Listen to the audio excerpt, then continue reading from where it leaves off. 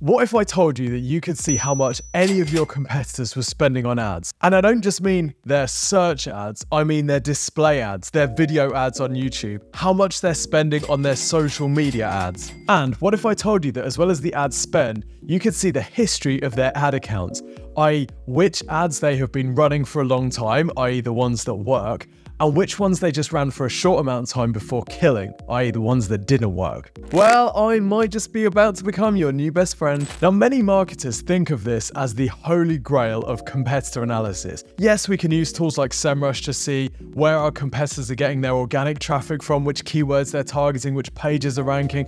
And yes, we can see some of the advertising metrics as well, so we can see which phrases they're targeting in search and how much they're spending on each of these. But when it comes to pay-per-click, and particularly display ads, video ads, and social media ads, we're operating much more in the dark. No longer. Check this out. Here's how much Apple is spending on their display, their social, and their video ads over the last 12 months in the US. And here's how that split has changed over time. Here are the ads that they're running, here are the different campaigns they're running, and how much they're spending on each, the number of impressions they're getting, and the top publishers, i.e. the sites that they're advertising on. Here's fashion brand boohoo.com. Same thing, the amount that they're spending, where they're spending it, how they're buying these ads, the creative that they're running, and where they are spending their budget. Here's Temu running one of the most aggressively ramped ad campaigns I've ever seen, going from about 5 million in spend per week to about 30 million in spend per week in the space of 2 months. Works for B2B as well. Here's Oracle. You get the gist. And in case you're wondering, yes, this works with your competitors too. So today I'm going to show you the witchcraft that makes this possible, how to use it, and most importantly, how to take all of this data and use it to actually make more money from your digital marketing. Now, the tool that allows us to do this is actually an app for Semrush by AdClarity. Now, if you log into Semrush, you'll probably see this tab called the App Center. And if you're anything like me, you never will have clicked on it, because who clicks on unknown tabs in a menu? Well, actually, there are loads of really useful apps in here. Now, AdClarity is definitely my favorite, but I'm going to show you some of the others a little bit later on. And if you think this looks awesome, you can get a free trial of it at exposure.ninja/wow. Now, this is a paid tool, and as you can probably guess from the data that it's giving you, it's not cheap. But you can get a free trial at exposure.ninja/wow so that you can have a play with it. So there are actually 3 versions of AdClarity. You have the display ad version. A display can be really useful when you're analyzing larger competitors. There is a social and video version which shows you the ads that they're running on Facebook, Instagram, YouTube, and stuff like that. And this can be really useful, particularly if you've seen that a competitor is running ads in Facebook ad library, for example, but you don't know exactly how much they're spending. Or if you want an overall picture of all of their spend, then the all advertising channels is the one to go for.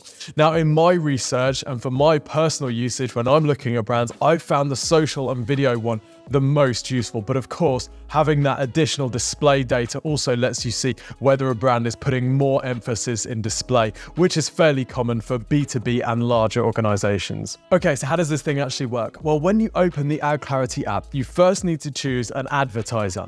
You can search by publisher or campaign, or even the different keywords. So let's say that you wanted to have a look at what other sportswear brands were doing. For example, you could type in sportswear. But I found AdClarity to be most useful when you're looking at a specific brand. So let's say that we want to have a look at what AO.com is doing. We would then click on it. Now, we can choose other advertisers if we want to, but right now I don't, so I just hit submit, and I'm then going to see all their data. Obviously, you can choose the time period, and you can also choose the location. So let's say I'm going to go to the UK here, and I'm going to have a look at all channels. Now, I might want to filter this later on by display, video, or social, but right now I just want to get an overall picture of what they're doing.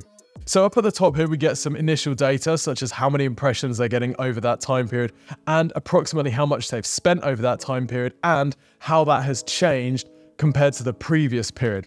We can then see what's called ad type distribution. And this is the split of the share between social ads, so ads that are run on social media sites, banner ads, i.e. ads that are run on display network and other publisher sites, and then video, so ads that are run on YouTube. We can also see how they're buying these ads as well, whether they're buying them programmatically through an ad network or direct with the publishers. One of the most useful charts is this trend piece. Now, I wish you could look at all of these 3 things together, but to be honest, impressions impressions and spend often map to each other really closely. So I usually just go straight for comparing spend to publishers. And this shows you how each of these ad channels has changed over time, both the amount that they're spending and the number of publishers or websites that these ads are being seen on. You can then see a breakdown per channel, all of the data that you would expect. For example, the percentage of distribution, the number of impressions, the share of voice, and their total spend on this channel. Then the real juicy stuff, the ads themselves. Next to each piece of ad creative, you get even more data. For example, you can see this is an animated banner.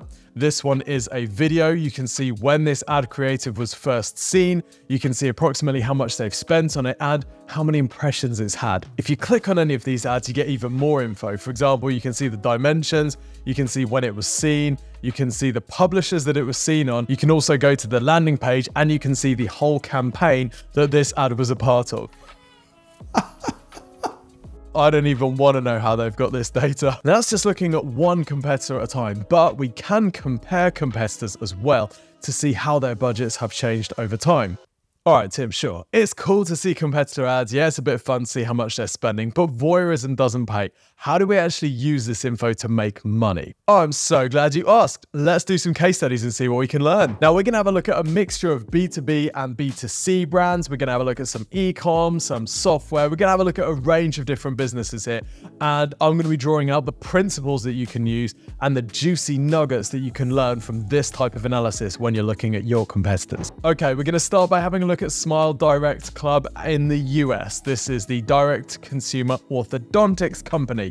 Now, of course, like we've seen, we can see exactly how much they're spending. So $13 million on these channels over the last 12 months in the US. We can see how many impressions these ads are getting, and we can see the split of their different ad types. Now, one of the most useful areas in all of this reporting is the trends, because this is where you can see how advertiser budgets have changed over time. Now, why might advertiser budgets change? Well, hopefully it's because they're testing and measuring these different ad channels. Now, here we can see that Smile Direct Club's ad spend on social, the blue line, has significantly increased. Now, we can see that they tested video ads and put some serious budget behind it, hundreds of thousands of dollars, before eliminating this spend almost back to nothing. Now, if we're competing with this, we might look at that and say, interesting.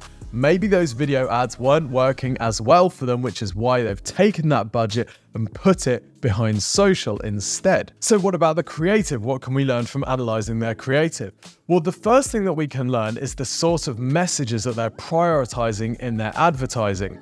Now, these are the top ads, and we can sort these by impressions, the most recent ads, or the duration, i.e. we can see the ads that they've been running for the longest amount of time. Well, again, if they are tracking their ad performance, which we would hope they are at this level of spend, then this gives us an indication of what their proven ads are, their controls. So we can see, for example, some of the questions that they are taking on in their advertising. Are doctors involved with my treatment? This is perhaps an objection or a question that they've identified in their potential customers that they want to make sure they're answering for people in that buyer journey. Now, if we wanted to, we could filter these ads by display, video, or social. Let's say that we just wanted to see the ads on social, for example. We would hide the display and video ads, and then we get their highest duration social media ads. Now, if I'm a competitor, I'm looking through this thinking, okay, clearly user-generated content style seems to be working. They've added their Smile Direct logo, they've added some sort of topping and tailing, but this is very much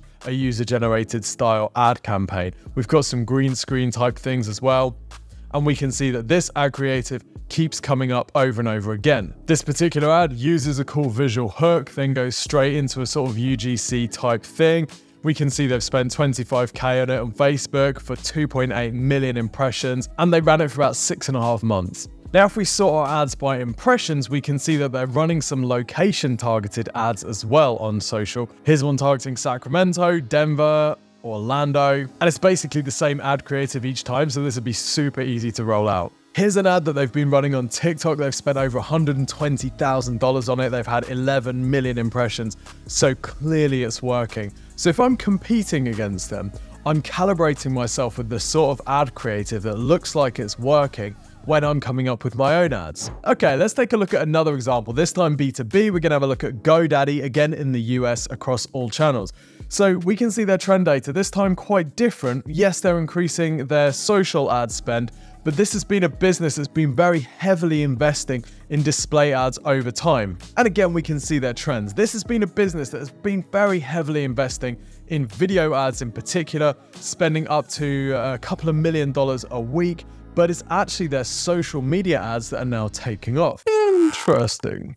But you can go into even more granularity, having a look at a specific ad campaign that GoDaddy has been running and look at how that spend has changed over time. Here we're looking at the domain names campaign for GoDaddy. So if I'm a competitor for domain names, hosting and online marketing tools, I'm having a look at this to see how their spend on this channel has changed. But you can go into even more detail. For example, if you find an ad that sells the thing that you're competing with, you can click on See Full Campaign Report, and then you get a full breakdown of how spend on that campaign has changed over time.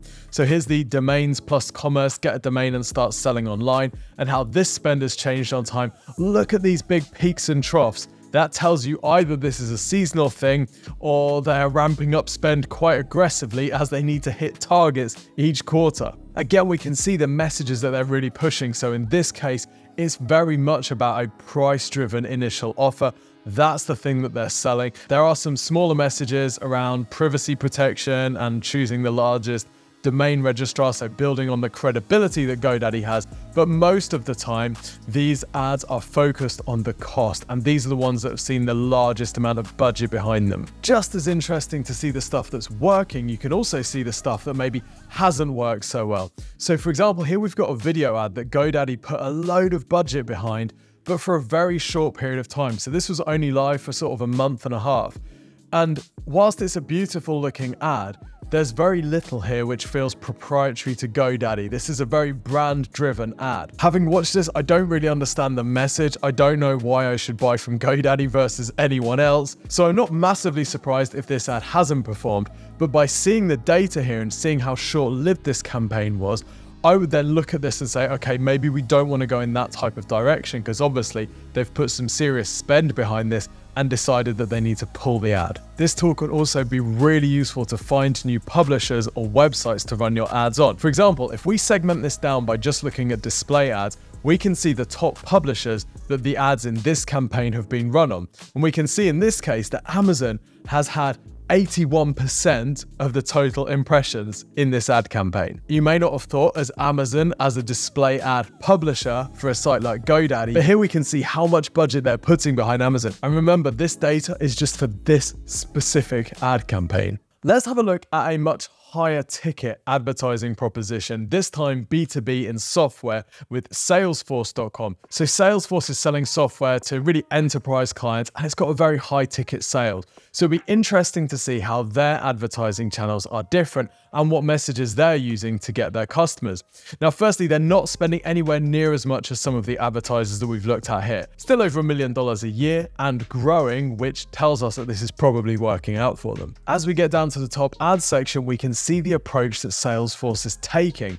This is very much about promoting guides, getting downloads and ebooks and that type of thing. And some of these ads were very topical. For example, how can you help mobile workers stay confident and motivated during COVID? Whereas others are a little bit more evergreen, like this 50 best practices for email marketers. So if this is your strategy, you could take a look at some of the ad creative and take inspiration from it. For example, here's one that says, find out how one field service leader cut on-site visits by 80%. I can't read any of the copies. This isn't a particularly great ad, but you can click on the campaign landing page to go through to the page that this ad is driving to. And if you were looking to generate B2B leads for high revenue service, you could take some inspiration from this landing page. Or not, because it's not actually that good. Because we can see there is a CTA down here. We can't really read much of this text. Ad is pretty generic information, but my hope is that they're probably retargeting you based on visiting this page so they can run more tailored ads to you, knowing that you're interested in field sales. And in fact, we can tell that this probably didn't work because, again, they haven't run the ad for very long and they're no longer running it. Of course, this is only one way to use Semrush for competitor analysis. We have another video, which you can see in the description,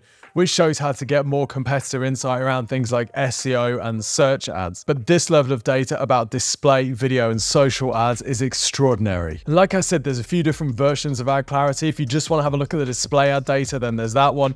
If you want to have a look at social and video, then there's that one. Or if you want to have a look at all of them, then you've got the mega one. You can get a free trial at exposure.ninja/wow, so you can do some digging immediately. Of course, once you've got AdClarity, you're going to want to log into Semrush and go to the App Center, which is this tab here, and then you can see all of the apps. Now, there are actually loads of other apps too. If you click on all apps, you'll see there's a whole bunch of other ones. AdClarity's there, which is by far my favorite. Now, I've had a play with some of these and found them to be really useful. You can check out stuff like media monitoring, which helps you find brand mentions, so you can get links from them. E-commerce keyword analytics, which is kind of exactly what it says. And audience intelligence, which is customer segments and insights. Another one of my favorite apps is BuzzGuru Influencer Analytics. This allows you to do loads of stuff around influencer marketing. For example, if you want to know how much it's going to cost to work with a particular influencer, they've got some indications of the prices per sponsored project and how much reach they're likely to get. Or if you want to find influencers that promoted one of your competitors, you can search by keywords to say, which TikTok posts have included my competitors?